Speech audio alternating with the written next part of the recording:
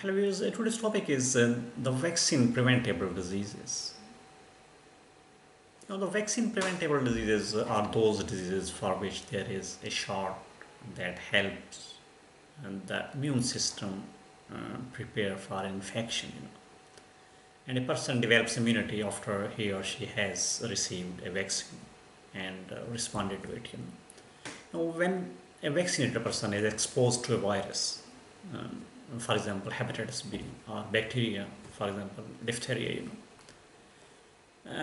his or her body is able to destroy the virus or the bacteria and prevent the disease. Now, no vaccine is perfect, and some people who receive a vaccine can still get the disease, And this is why it's important for everyone to get the vaccine. So this gives the community what experts call herd immunity, and means that basically there are very few people who could serve as a reservoir for the disease, and the herd immunity prevents severe outbreaks of the disease.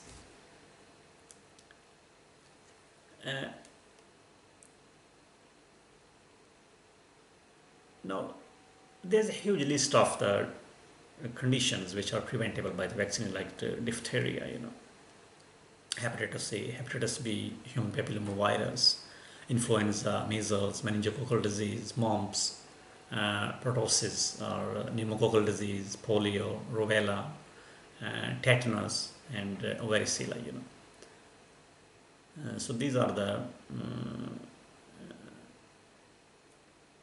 diseases which can be prevented by getting the vaccination.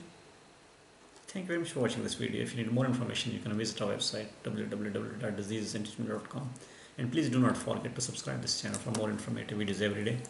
Thank you and goodbye.